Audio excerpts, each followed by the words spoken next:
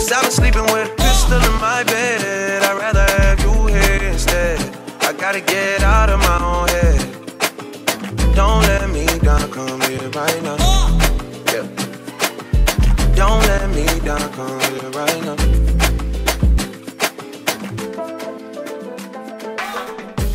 What's up, you guys? Welcome back to my channel. If you're new here, welcome. My name is Leizel, and today's video is going to be a tutorial on this look right here. I'm obsessed with how it turned out, you guys. Seriously, I don't know. I actually started off the tutorial mainly centering it around this color right here, like that Tiffany blue kind of shade that I have going on, and then everything else just kind of fell into place. So it all started with that one color and it turned into this, and I am obsessed. This tutorial has actually been a crazy mission for me to film because I haven't filmed a makeup tutorial for a couple of weeks, and in YouTube time, that's a long time to not sit down and film. I feel like I've been kind of like uninspired lately, but today I just woke up and I really wanted to play with some color. So I'm really glad that I was able to come up with this look. I can't stop looking at it in the monitor because it's just so like bam, and it's unlike anything that I would typically do. You guys know that I'm so into like the neutral, basic bitch kind of makeup looks, which I mean, I love those, don't get me wrong, but it's fun to play around with color, and I feel like I've gotten that back where I'm like excited and inspired to play with color again. Before I get into the tutorial, I just want to give one of you guys a quick shout out. So shout out to, I'm gonna leave your comment right here. I'm pretty sure your username is Queen Nene. I apologize if I'm wrong, but you are always first to comment on most of my videos, and I just want to give you a shout out, show my love and appreciation for that, because it really does mean a lot. If you do want to be featured in my next shout out, be sure to leave me a comment down below. With that being said, if you do enjoy this video, don't forget to give it a thumbs up and subscribe to my channel. If you're new, you know what to do. Join the crew by hitting the little red subscribe button down below. And with that being said, let's get into it. Alrighty guys, I have already prepped and primed my skin prior to filming, so I'm going to be going in with foundation first. This is the Nars Natural Radiant Longwear foundation. You guys know that this is my current go-to. The shade that I use is M1 Punjab, and I'm using the Sigma F80 flat top kabuki brush to apply that to my face. Alright, so foundation is on. Now I'm going to go ahead and do some color correcting and conceal. First up, I'm taking the Becca Under Eye Brightening Corrector, and I'm just using the Models Prefer Airbrush Concealer Brush to apply that product to the under eye area. This is really going to help counteract the darkness that I have going on there and kind of brighten up the face a little. Next, I'm going to be going in with concealer. Today I'm using the Tarte Shape Tape Concealer. This one is in the shade Light Medium Honey. As you can see, I'm just dotting that under my eyes, as well as taking it down the bridge of my nose, above my brows, and a teensy bit on my chin. And once again, I'm using a Models Prefer Airbrush Concealer Brush to blend that concealer out. So now that the concealer is on, I'm going to go ahead and set it. Today I'm using the Mercier Translucent Loose Setting Powder, and I'm just going to be taking that with a Sigma Tapered Highlighter Brush to pat those over all the areas where I just applied the concealer. I almost forgot that I have to set the other areas of my face as well. So today I'm using the MAC Studio CareBlend powder. This one is in the shade Medium Dark, and I'm just using the Sigma F30 Large Powder Brush to pat that over all the other areas of my face that I have not yet set. Moving on to the eyes now. You guys are now up close and personal, so you can see what I'm doing. I'm firstly going to start things off by priming the lids, which is very important to do. So today I'm using the NYX eyeshadow base in Skintone. Just applying that all over my lids, right up to the brow with the Zoeva 142 Concealer Buffer Brush. And then I am, of course, going to go ahead and set that in place with some translucent setting powder. So for this look today, I am going to be using the Jaclyn Hill palette, and I'm gonna start things off.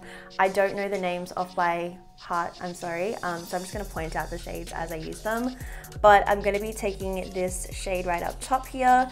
This is going to act as my initial transition shade, and I'm using the Zoeva 221 Luxe Soft Crease Brush to apply that to my crease. So I'm just running that back and forth, buffing it and blending it as I go, making sure that it's nice and blended and blown out. While I'm here, I am going to go ahead and take that shade along my bottom lash line as well, just really smoking it out and blending it in the process. All right, so that shadow is nicely blended in those areas. Now I'm going to be taking this one right here. It's like a really nice burnt orange, like dark sienna type of shade. That's like the vibe that I get from it. So I'm going to be taking that on the Zoeva 228 Luxe Crease brush. Once again, just running that through my crease, blending and buffing it as I go, but not blending it out as far as I did with that first shade. So now for the outer corners of my eyes, I'm firstly going to go into this shade right here. It's like a deep matte maroon red type of shade, and I'm taking that on the Zoeva 231 Luxe Petite Crease brush. And like I said, I am going to be applying this to the outer corners of my eyes and dragging it in towards the center of the eye in the process. And then at this point, since the color is laid down and somewhat blended into the areas that I want it to be, I just go back in with the previous brushes that I used to blend at the top edge so everything is nice and seamless. Don't be afraid as well to like add more color if you feel like it's been taken away. So I'm just adding more of that second crease shade that I used right to the crease, because I feel like I kind of buffed it away too much as I was blending everything together, which is a good thing because I feel like it is a lot easier to add more when you feel like you need it, as opposed to trying to get rid of color when you've applied too much. But again, if you are going to be adding like any extra color, you do want to make sure that you blend it through properly so everything stays seamless. I'm actually going to go ahead and add a teeny bit of this dark, is it a black? I feel like it is a black, but on camera it looks kind of like a slate kind of color, but I'm going to be taking this shade right here on the Zoeva 227 Luxe Soft Definer, and I'm going to take the slightest bit of that to add it to the outer corner of my eye to really help define that area even more. I might have dipped a little heavy-handedly into that shadow as I was applying it to my eye, so I probably did add a little more than I wanted to, but that's okay. It's all about blending. So I just like to blend at it as much as I can and then go back in with the previous brush that I used to apply that maroon shade that's underneath. And just use that to kind of mix the two and blend.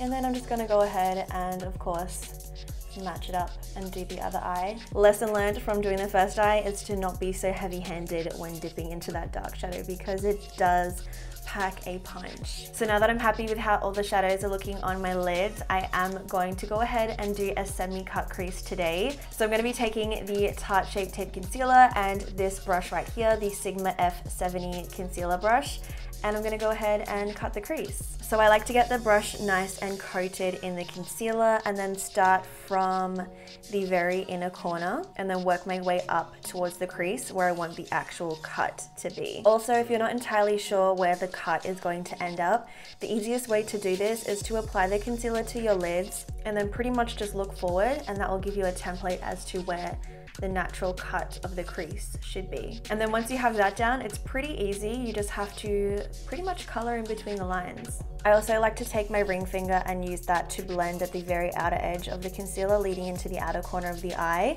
just because I feel like it gives a nicer finish as opposed to just leaving it as a straight edge. Okay, I think that actually looks really cool. Like, I would totally just leave it like that if it didn't look so unblended and like unfinished.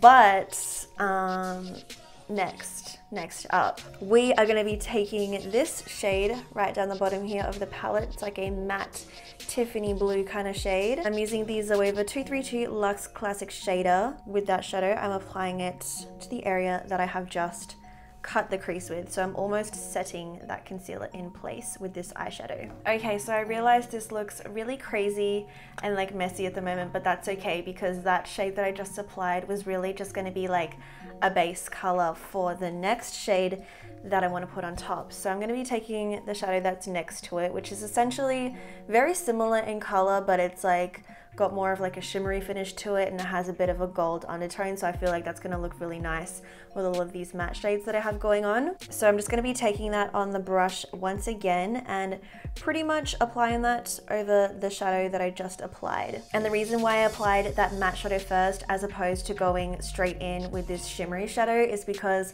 I wanted this shadow to be really intense, and I felt like with the matte shade as a base, it was really going to help it pop. Alrighty, so as you can see, that really did make a big difference applying that shimmery shadow over top. It just makes it like boom. So next up, I'm going to be taking this shadow from the palette. It's like a royal blue, shimmery royal blue shade, which I love. And I'm just taking that on a Sigma E55 eye shading brush. I'm going to go ahead and apply this kind of on the center of the lid. This is going to somewhat lead off into the transition of the dark shades that I have already applied to the outer third of my lid, which I will be kind of fixing up because as you can see, they have lost their intensity as I've applied the other shadows, but I really just wanted to apply them first so that they could act as a guide. Honestly though, this looks like some Sunset Lagoon type of thing. I'm not even done with it yet, but I'm already obsessed. I'm also going to take some of that purple shade as well. This is like very last minute. I hadn't intended to add the purple to it,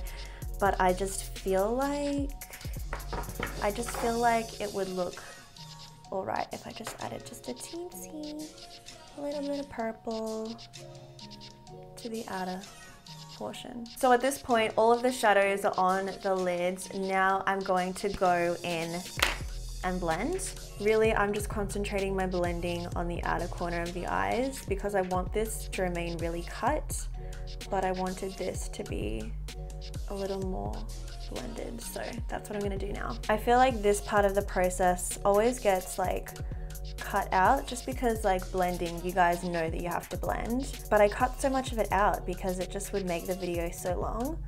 But I think I need to remind you that if you feel like your look doesn't look the way it's supposed to look, probably just means that you need to blend some more, like add some more color, blend if need be, which I mean, you can never blend too much because even if you do blend away too much, you can always add more, like it's the whole process. So now that I'm happy with how everything is looking, I am going to finish off the eyes by putting some shadow along the bottom lash line because I almost forgot. So I'm gonna go into the shimmery shade that I applied over the lids, and I'm taking that on the Sigma E30 pencil brush.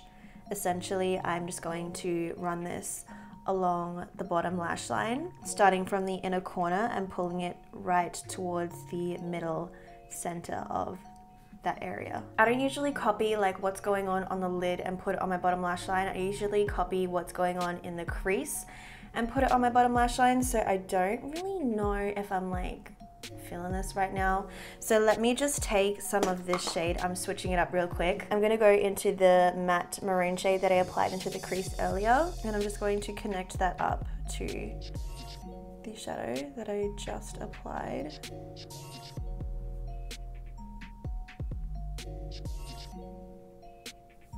All right, so I know that's looking a little bit intense right now, so I'm gonna take some of this shadow that I initially applied to my eye in the very beginning, and I'm just taking that on a Sigma E70 medium angled shading brush, and I'm going to use that to just buff out at that bottom lash line so it doesn't look so stark and like harsh. Alrighty, so I think I much prefer how that looks now. Last but not least, in terms of shadows, I need to add something to the inner corners of my eyes. So for that, I think I'm going to take this shadow right here, second from the end. I'm using the Zoeva 238 Luxe Precise Shader. Just gonna take it on that brush and apply it to the inner corner. Alrighty, so I am done with shadows at this point. Now I'm going to go ahead and give my lashes a quick curl and apply some mascara. Today I'm using the Maybelline Lash Sensational Full Fan Effect Mascara. I actually picked this up recently and I've been obsessed. I know so many people love this mascara and I don't know why I didn't pick it up sooner. because it's actually amazing for a drugstore mascara. So of course you guys already know that I am going to be applying falsies for this look, but I don't want anything that's going to overpower and cover up all the work that I've done on my lids. So I'm going to be going in with these babies today. These are from House of Lashes in the style Boudoir, but it is their light version. So it's a little less intense and dramatic than the original version, which I was keen to try. So I'm just going to go ahead and apply these, and I'm using my favorite lash adhesive ever. I'm so glad that I finally was able to restock on some again. It's the House of Lashes lash adhesive, and I'm telling you guys, if you don't want your lashes to move, which I'm sure you all don't, you need to pick this up. So now that the eyes are done, I'm going to go ahead and finish off the rest of my face. I'm going to start off by contouring. Today I'm using the NYX Highlight and Contour palette, and I think I want to take this shade right here. So I'm taking that on the Models Prefer contour brush. I'm just going to go ahead and contour my jaw and cheeks with that, and also use an eyeshadow brush to contour my nose just a little. So for bronzer, I'm going to be using the Physicians Formula Butter Bronzer. I'm just taking that on the Sigma F40 large angled contour brush, and I'm going to go ahead and run that over my cheeks as well as around my temples and hairline, just to add some color back into my face. Now for blush, I'm going to be using this one from Tarte. This is one of their Amazonian Clay 12-hour blushes in the shade Captivating. As you can see, it is a very peachy blush. So I'm just going to go ahead and apply this quite sparingly to the apples of my cheeks, pulling it back towards my hairline. I don't want the blush to be too crazy for this look. And then for highlighter today, I'm going to be taking this one. This is OFRA's Blissful highlighter. Oh my goodness, can we just like take a moment? Look at that. Look at it. So I'm taking that on the Anastasia A23 highlighter brush, and I'm just going to apply that to all the usual places that I like to highlight. So the tops of my cheekbones, as well as a little bit on my nose and on my cupid's bow. Now for the lips, I am firstly going to line them with the Rimmel lip liner in Tiramisu. This is like a rustic orange nude kind of color. That's how I describe it. Now for my lipstick, I'm going to be using this one from MAC in the shade Peachstock. It is obviously, as the name suggests, a peachy color, which I feel like is really going to tie in with the eyes. So I'm going to go ahead and apply that, and then I'm just going to spritz my face with some of the Badescu facial spray to finish it off, and then that is pretty much everything done. There we have it, you guys. This is the completed look. I really like how it turned out. It turned out better than I expected, to be honest, but I want you to comment down below and let me know what you think. If you did enjoy this video, don't forget to give it a thumbs up and subscribe to my channel if you're still here at the end watching and you are not yet subscribed. You know what to do. Hit the little red button down below before you go so you don't miss any more videos that I post. As always, I will leave a full list of everything that I used throughout this tutorial down in the description box below, where you can also find all the links to my social media accounts. So if you guys want to keep up with me on Twitter, Instagram, Facebook, or Snapchat, all that good stuff is down below. And with that being said, I hope you guys are having a fabulous week, and I will see you all in my next video. I could be wrong, but I feel like something